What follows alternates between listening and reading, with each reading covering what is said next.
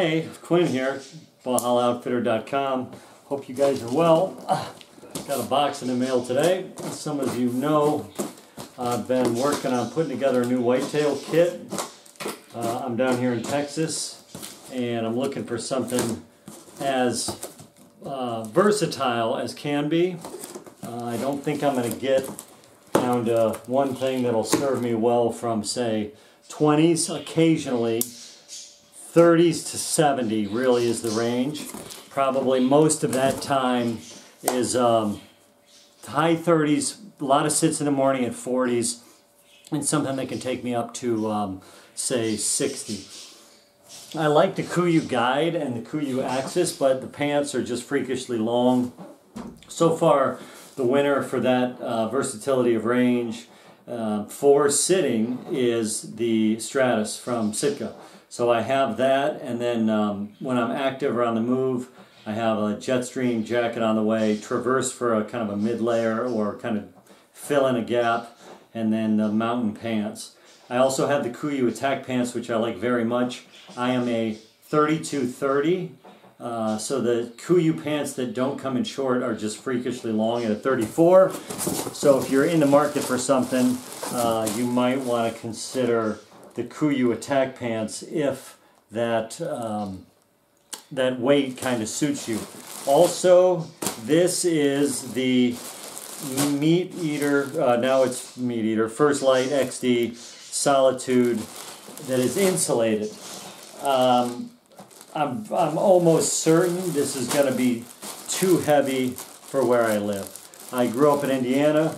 If I were there, I would wear it, use it, but I'm not. So I think this would be overkill, but I thought I'd at least open it up and talk about it. One thing I like, the outside is kind of a hybrid between the soft shell and like that brushed fleece that you find on the Stratus. Now this is a nice, well-made coat. Zippers are nice, thick, beefy, 2 chest pockets.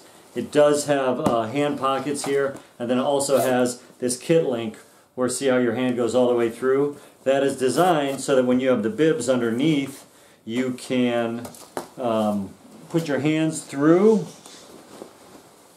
and utilize the bibs. Super well-made jacket, feels nice. It is thick and it is heavy. I think you could run this thing 20s to 30 degrees and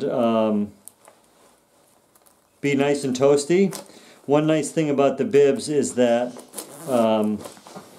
they do have full-length zips. You can dump heat.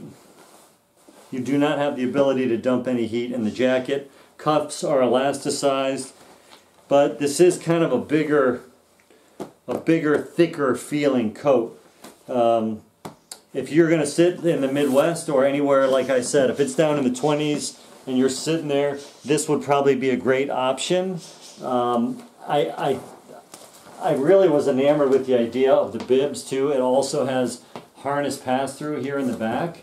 The issue for me is that being down here in Texas, when I am out west in West Texas and it could get down that cold, I won't be sitting. I will be on the move, glassing, spot and stalk. So for me, the use case just wasn't there for this setup. Feels really nice. I mean, it's well thought out. You got your cinch downs for your hood. You have a cinch down in the back to make it fit just right. It is nice and big. It is big enough that you could layer clothing underneath as needed. And again, the kit link deal where you have the ability to access those bibs right through your jacket is very clever and well thought out. The exterior fabric feels sturdy and well made. No mark against First Lite. Just for me, I probably should have gone with, say, their maybe their Catalyst, I guess. They have one that is lighter. Generally, these things are usually at their website like 25% off, kind of a ongoing sale. The discounts were a little bit deeper for Black Friday. So this was closer to 207 bucks for the bibs, 207 for the jacket. For the same price, I could get the Stratus pants for $185 and then the Stratus jacket for $215. So it's about the same price. And by comparison to that, they're different animals. I mean, you probably, to get an apples to apples comparison, you probably need to compare the Fanatic to the Solitude. Although I think that they've got the Sanctuary, which goes even colder.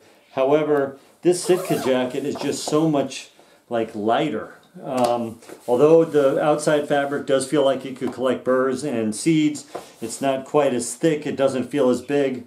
Even this one, I probably wouldn't want to be exerting myself overly. Again, you can't dump heat on this one, but that's why I have the jet stream coming. But if I have to just sit, and I have enough room under here to layer up a little bit, this still feels like significantly lighter material, and it could probably get me down into the 20s.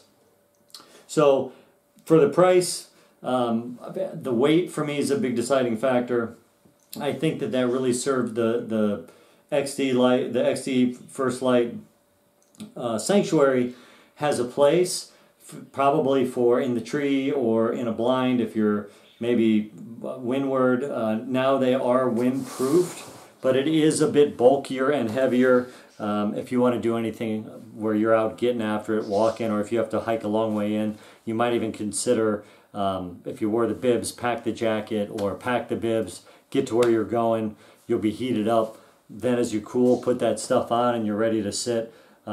Just a little on the big and bulky side to me. Really well made and nice. If I lived in, say, Indiana, Wisconsin, maybe on the plains, if I were even in the Rockies and I had a stand where I would go and sit for long periods of time, that'd be a good option for me, just a little too heavy.